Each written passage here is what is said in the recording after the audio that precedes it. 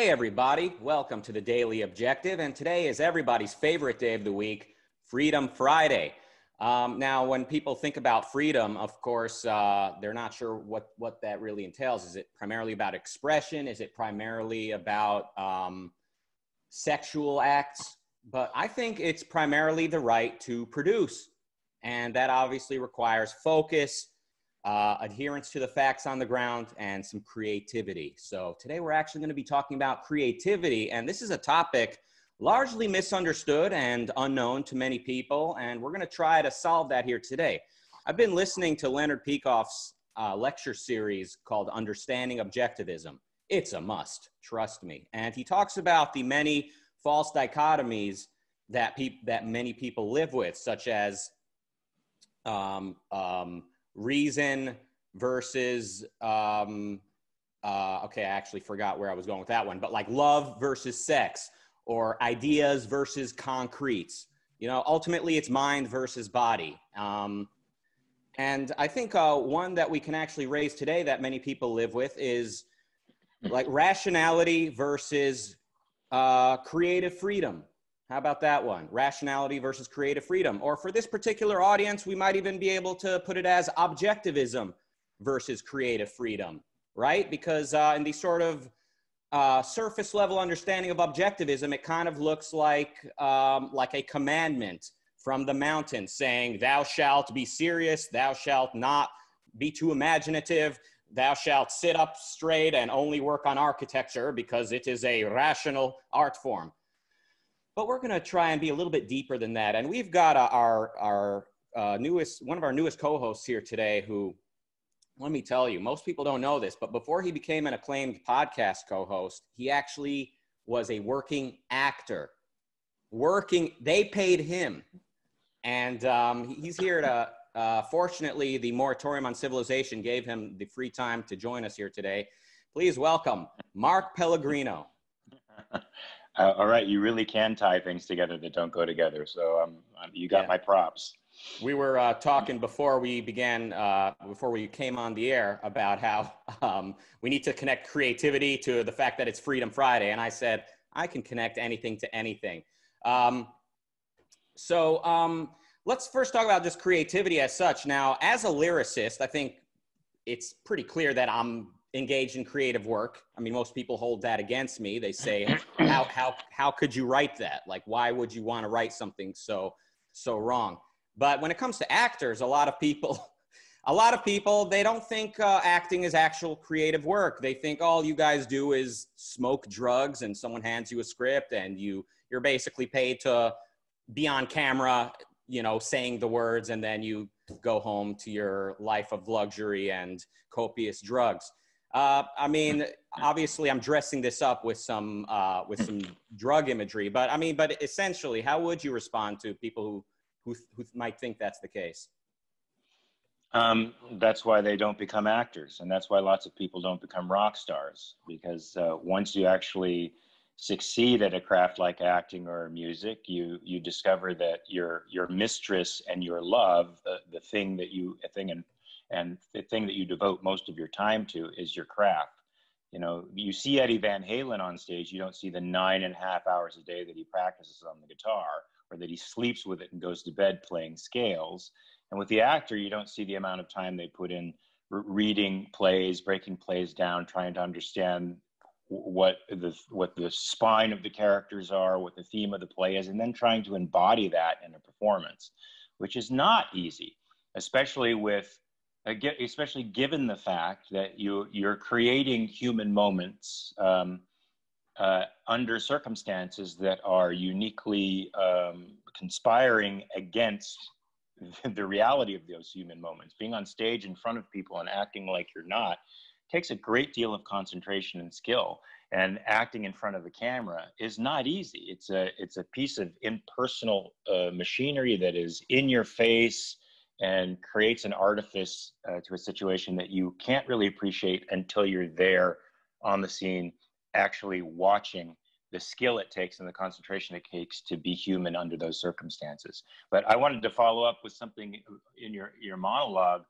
I do find that I've been a sort of connoisseur of acting schools and teachers, and have taught many years myself, and have except with the exception of me, never found an acting teacher that didn't in some way split the human creative faculty into the mind and the body, and the instincts in the body being the primary, and the mind being something that should be that would be mostly an obstacle to your creative process.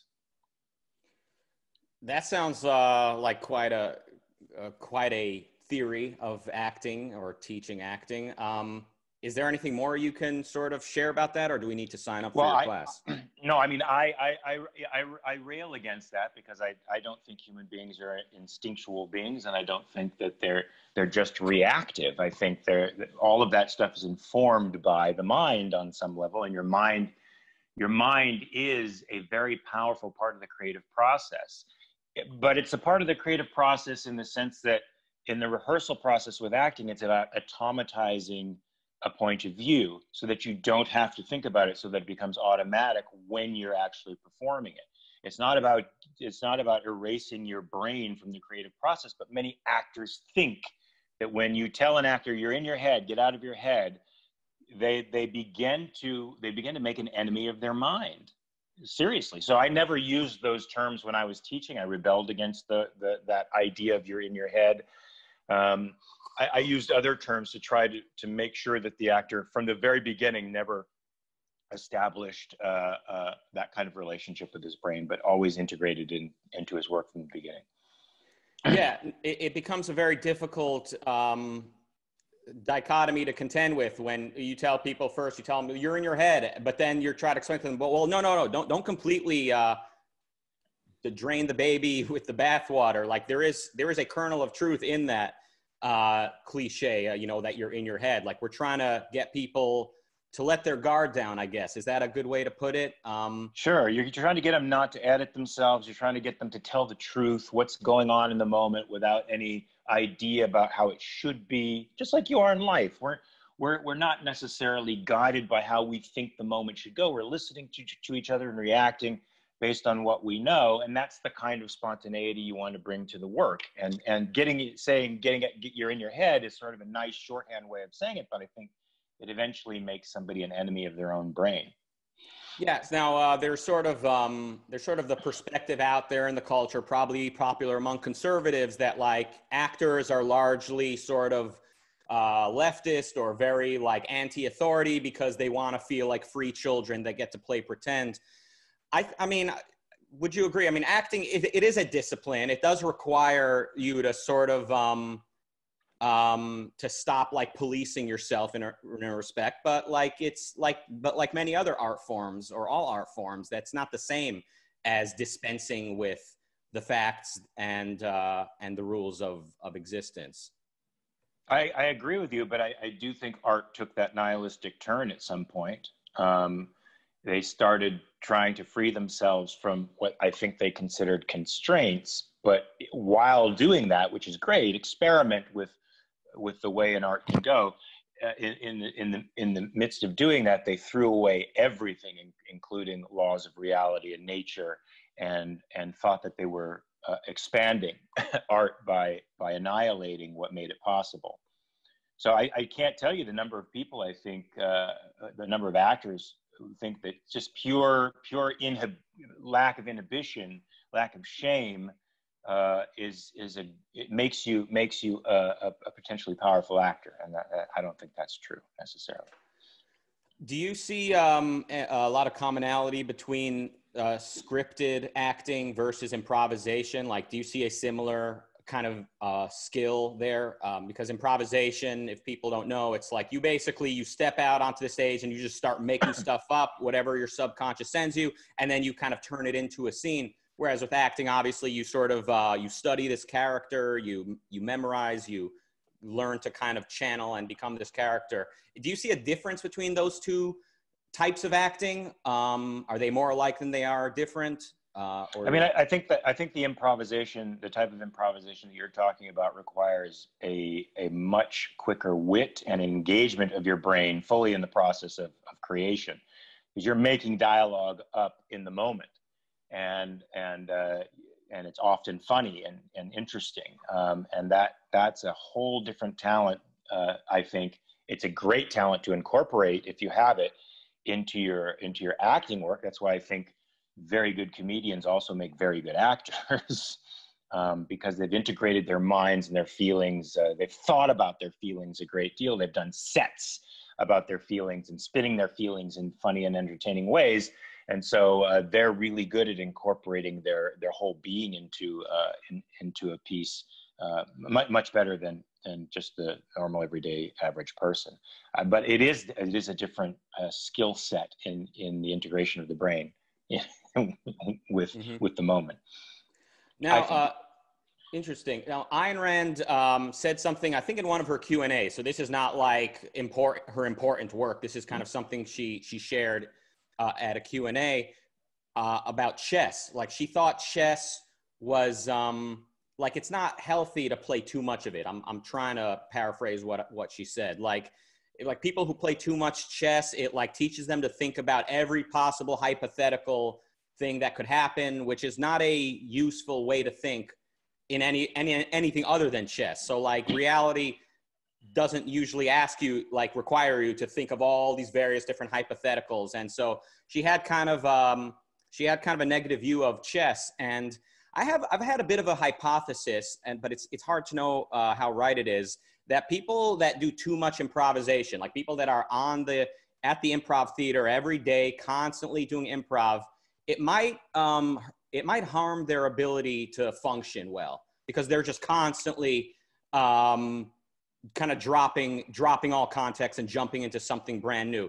And the sort of evidence, quote unquote, because it's very tentative, is that many people who live in those circles are schlumpy, schlubby, and just generally, not the highest of functioning people. But maybe that's just because they're in the sort of alternative hipster side of town that they are that way. It's not necessarily that they're improvising too much. So that's a sort of a hypothesis I've had. I don't know if you have any thoughts about that. Well, I mean, I think what you're saying, here's how I'm translating it. When you're doing all that improvisation, you're on. And so that if you're doing it too much, then even in life, you're on. And that's a rather annoying and unhealthy place to be. And actually, it's the reverse of what you learn if you're learning very good acting technique. You're learning not to be on. You're learning to be authentic in who you are and to tell the truth from whatever perspective. So yeah, I could see how being on all the time would be not only damaging to them, but annoying to anybody around them. Who wants that? Not only on, but like in a new character, like every time somebody claps, like you're just jumping in and out of this universe and constantly just saying whatever you immediately think of saying, just like constantly jumping in and out of these different realities. I've thought maybe you're putting your finger on the reason why Robin Williams was so unhappy. I mean, whenever I saw him interviewed, I saw a desperate, neurotic human being drowning at the deep end of a pool every time I saw him on an interview show, and it was disturbing. And when I watch his acting, he couldn't release when he acted, and it was hard for me to watch him when he acted. So look, there's a prime example of somebody I think who follows that profile. Yeah, well, and remember, guys, keyword is maybe. I mean, this is there's a lot of evidence I don't have. There's a lot we don't. People are complicated, and these are complicated things. So let's talk about creativity versus discipline, or like, you discovered objectivism at some point and became like a serious student of objectivism. Did you ever feel like there is a contradiction between these two, or like you had to pick one over the other in the early stages of studying the philosophy? No, I don't think I considered it very deeply when I first started studying the philosophy, and now I understand that discipline is pretty much the only way you can be creative.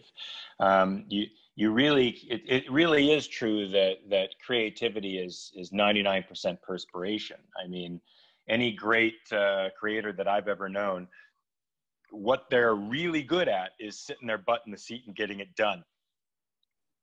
They don't wait for inspiration. They make inspiration happen after thousands and thousands and thousands of pages of fails and hundreds of improvisations that don't work, where they don't find the character. I remember Philip Seymour Hoffman talking about working on Capote. I mean, he worked on that character for hours and hours and hours and hours of fails until he finally landed the physiognomy, or whatever you want to call it, the physical characteristics and vocal characteristics that work for the part in him. So you never kind of picked up any kind of like before Ayn Rand, were there any sort of thinking errors that maybe you picked up from acting class, acting school, where they told you, get out of your head, get in your head, all these things that you later had to kind of untangle? Anything? I mean, yeah, I think that's true. I think what I talked about earlier is that, you know, definitely acting teachers set you up in that sort of to be at war with your brain. But it was never a huge obstacle for me to overcome for some reason. I'm not even sure why. I haven't thought about it. I was able to integrate the principles fairly seamlessly without feeling like I was crashing into something. So maybe that's just me. Nice. Well, you know, some women, they give birth and it just doesn't hurt that much. You know, sometimes beautiful things can come about and it doesn't necessarily need to be painful. Now how about like the content? You know, let's be honest, most of what's popular these days is not romantic realism, and not all of it's bad, but it's not as good as maybe what art can be. I guess going back to this sort of early stages of studying objectivism, or any time since then, did you ever have these moments where, you know, there's a great philosopher named Danny Bonaducci, and he talks about I think his father would write sitcoms like the one with Dynamite. Which one was that? The Jeffersons? No, that was Good Time. Oh wait, Good Times. Good Times. Yeah. So Danny Bonaducci used to hear his father in the next room, like having meltdowns and screaming, "Dynamite! Dynamite! I was born in the wrong century," and throwing stuff around. So that line, "I was born in the wrong century," kind of it stuck with me. And did you ever feel that way? Like you're reading a script and you're maybe at like you just finished reading The Fountainhead and you're just sort of like in this trance where you're like, here's what art can be, here's what man can be, and now I'm in Hollywood hoping to land any job, and this script it just kind of seems superficial by comparison. Does any of this resonate with you?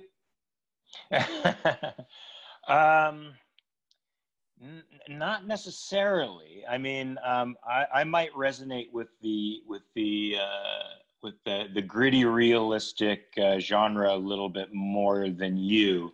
I mean, I could still sort of chafe at, you know, the more nihilistic elements of it, but appreciate so many other aspects of it that it doesn't make me feel like I'm an anachronism. You know, I feel like the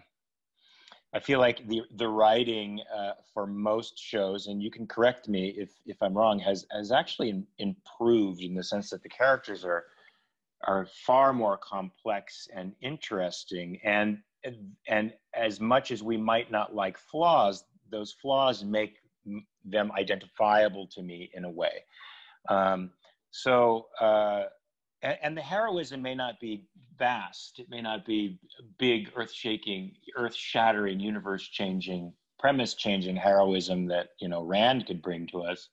But it's heroism on a smaller scale, the scale of the neighborhood and the family, in a way that I think is accessible to people too.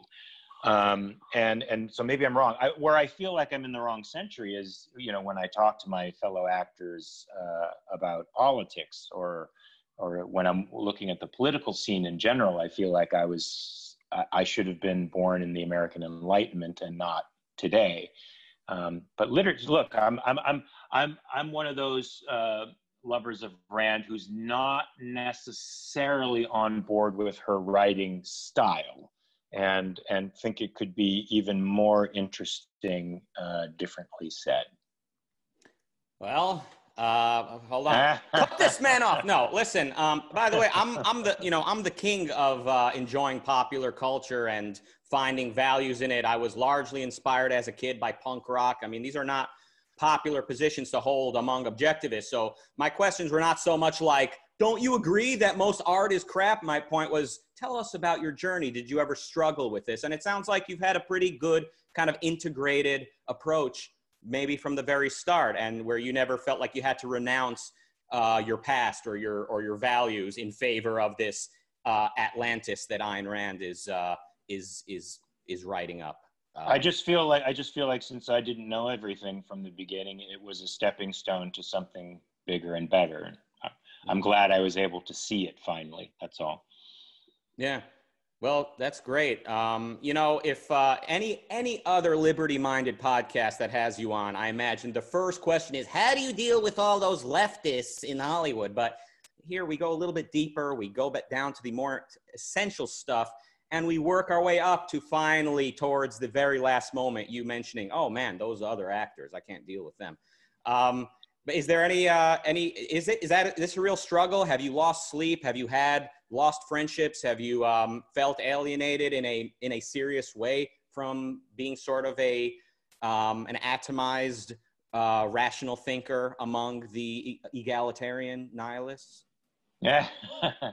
Well, I mean, the bad news is they work in stealthy ways, and it's possible that these things are going on behind the scenes, and that I will one day experience being ostracized by this community. At the moment, they seem to not know how to categorize me.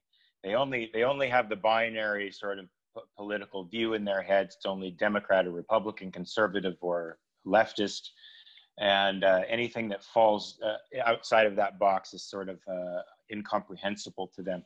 And the good news about being incomprehensible to them is that I can talk to them and make them think about things in a way that they haven't thought of before. And so in many ways, the Hollywood community is receptive as well. But, you know, I tend to stick my nose into business that I probably shouldn't on social media.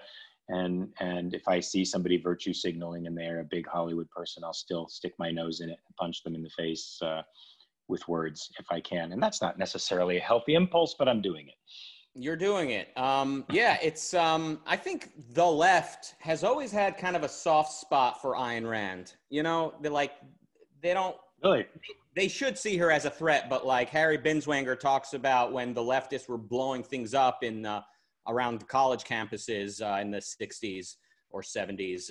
For some reason, the objectivist club was sort of left alone. Now, it's possible, like I think maybe you alluded to, we're just not on their radar. They're not sure how to categorize us, but I like to think there's a little bit of good in everyone. I know that's not another unpopular cliche to utter around objectivists, but like to the degree people are alive and with some place for values in their life, there's something about Ayn Rand that they're just not ready to blow up yet. But yeah, this has been a fascinating conversation, and we're going to get part 2, part 3. We're gonna do like the Star Trek movies and all the other reboots. We're gonna have this conversation in an unending form, and it's gonna go on forever until all these problems are put to rest. But be careful out there on social media. That's all I can say. People's lives have been devastated, and I would not want to see that happen. Thank you all for joining us. Everyone have a wonderful and free weekend, and remember, have good premises out there. Goodbye.